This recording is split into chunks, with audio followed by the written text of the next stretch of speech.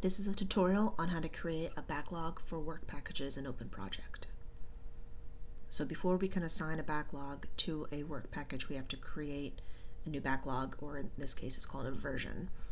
So we create a version, we can name it either phase 1, we can name it top priority, we can name it after the week of the deadline, you can enter a description, and then you select a date range. So for this example, we're going to have the range be the first week of June. And we want to make sure to share this with all the projects within the project hierarchy so that we can assign this version or this backlog to any project that falls under that umbrella.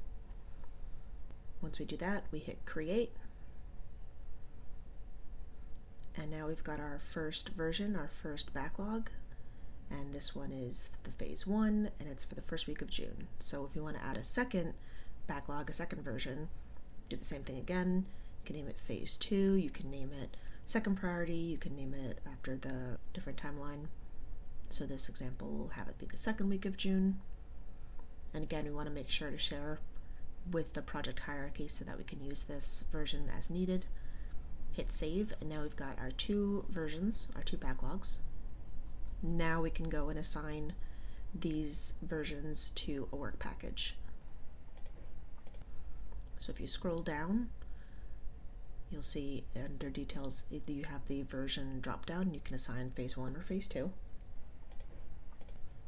If we go back to the details in this example, since the deadline is June 30th, we can assign this version as phase 2 since it's not as urgent a priority. And it's updated. And so now if you want to add the version view into your columns, you can go and add that version and it'll appear on your list.